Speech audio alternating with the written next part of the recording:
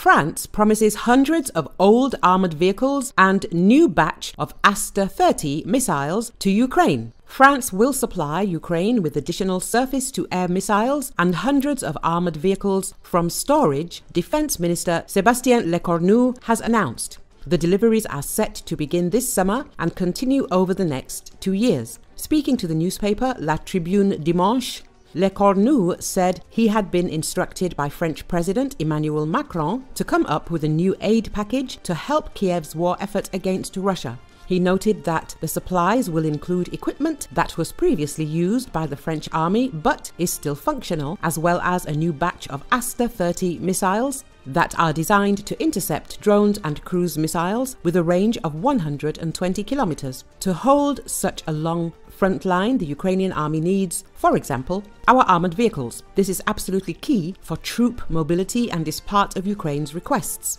The minister said, "We're talking in the hundreds for 2024 and early 2025. He clarified when asked about the time frame, adding that he had asked the government defense procurement agency to accelerate the production of Aster missiles. The French military is currently seeking to replace thousands of VAB armoured personnel carriers, which first entered service some 45 years ago, with newer types of APC.